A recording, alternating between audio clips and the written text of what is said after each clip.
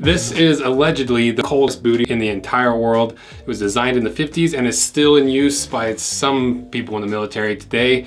And it's called the bunny bootie, aka the extreme warm scientific vapor barrier extreme. And we're gonna cut it in half to see what's on the inside, how it's structured, how they make the coldest bootie in the world and run. So what is this bunny? How did this bootie come to be?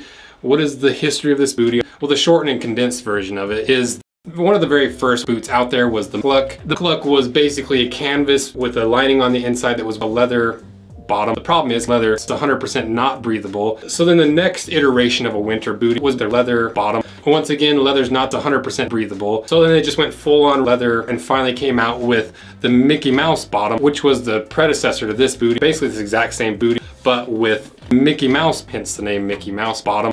And it was 100% not breathable. Then finally we ended up with the bunny bootie, which is the most hardy, the most breathable, the most heat retaining bootie that the military has ever made. And so that's kind of the lineage of how we ended up with this bootie, which is, I think, is super interesting. But how warm is the bunny bootie actually? Well, it was created to be the worst case scenario, quite literally the worst. A lot of civilian people just use these booties. People that are in Alaska like these booties. People that operate machinery and are operators in the winter love these booties. But according to Filson, it's not just civilians that still use this bootie. According to them, the 2nd Scientific Infantry Vapor Brigade Warm Combat Team Extreme Airborne 11th Airborne Barrier Division stationed in Anchorage, Alaska still uses the bunny bootie today. So since these are still in active use, we thought we'd do a little waterproof test to see if they really are. And that's one of the key characteristics of this bootie, and it's caused by the fact that it's basically all rubber. It's rubber on the outside, it's leather on the inside. So why would they choose leather? Well, because it's 100% water, and it's 100% not rubber, and it's 100% not breathable, and it's not as prone to cracking after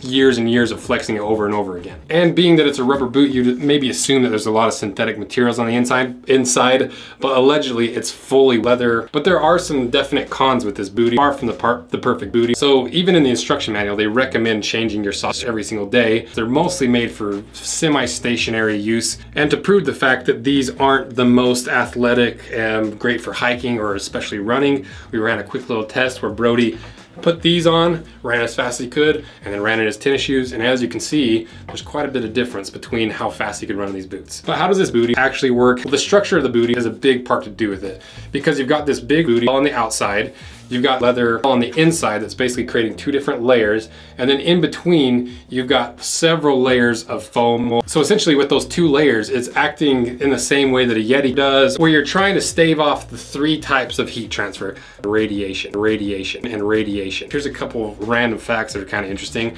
Let's cut these in half.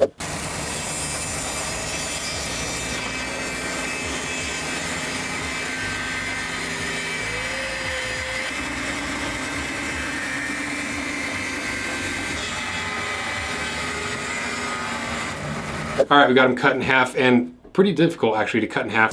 This has got to be the craziest looking inside of a bootie. This is so much leather because this outsole has 2 separate layers. Both are just under ½ an inch thick, making the bunny thick. Shockingly, they even got a shank in here. It's crazy. Now that's a shank. And it's really interesting that they have 3 separate shanks, because this was a boot that wasn't, how do we make a boot warm? It was, how do we make a boot? You can just go out and buy one of these. Obviously you're gonna look. So thanks for watching, and hopefully you enjoyed this one as much as I did. I love doing these military booties.